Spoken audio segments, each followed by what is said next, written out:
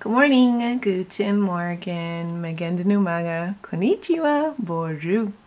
So what you're looking at, I don't actually know what to call it, but it's kind of like a sundial. It's this thing that's filled with water and sand, and when you flip it upside down, the sand drains to the bottom, and with the different colors, it just makes I don't know, I think pretty waves or whatever. But the other day I had flipped it, and the image to me looks like an erupting volcano. And I thought to myself that that's very interesting because it reminded me of the beginning of my walk when I first came on the scene, the YouTube scene of different people who claim to be born again in Christ and claim to hear from the Lord, and the Lord communicating with them with different various methods, such as, the example of this photo right here, or not photo, but this sand picture image that looks like, to me, a volcano that's erupting. Now, I 100%, oops, I bumped that. I'm such a great camera operator.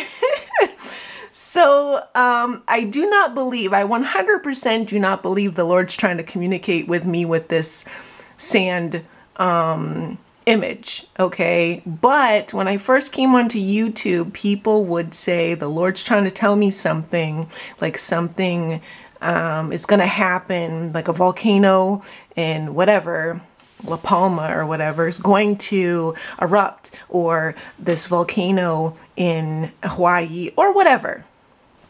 There's a lot of people who believe the Lord communicates with them through these objects or through numbers, okay? And that's not what being born again is all about.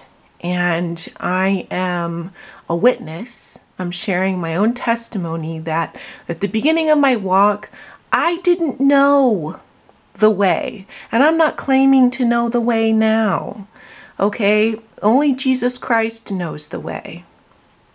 But there are many people who think the Lord communicates with them through license plate numbers, through images, through clothing lines, through commercials, through all these means. And the thing is every single one of them are being deceived. Every single one of them are following a false lying spirit, a false Christ. And if you're following lying spirits, you're basically worshiping Satan, because you're not following Christ, which is Jesus Christ is truth. The only thing the Lord's communicating with you is through the truth of Scripture. And the only way you're going to know the meaning of Scriptures is through His Holy Spirit. His Holy Spirit is the interpreter. His Holy Spirit guides you into all truth. It's not about the Lord's communicating with me because this image of a volcano, or the Lord's communicating with me through numbers and Strong's. It's Strong's Concordance. The Lord didn't create Strong's Concordance. The enemy did. And that's a carnal Christian. It's a carnal way to understand what scriptures mean, and it's making your own way by making another way, your own way to finding truth, when the Lord told you that you must be born again in Christ, and Jesus Christ is the only one who knows the way. So if you're not leaning on His Holy Spirit, then you are going to be misled. You are going to be deceived, and you're going to fall away.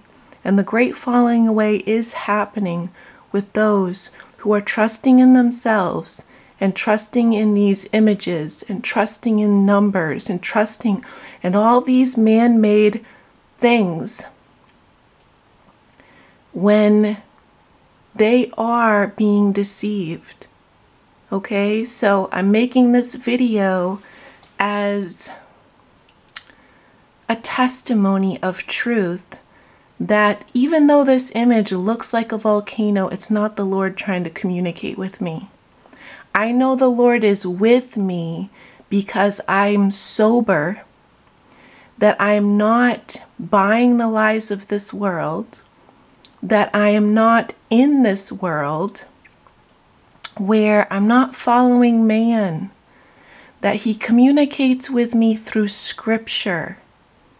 That's how the Lord communicates with you, is knowing the truth of the Scriptures that have already been given to you, the same Scriptures that other people who do not have His Holy Spirit do not understand. They don't have eyes to see. They don't have an understanding. They don't have the wisdom. They do not have the discernment of the Holy Spirit, so they are going to be misguided. They are going to be deceived.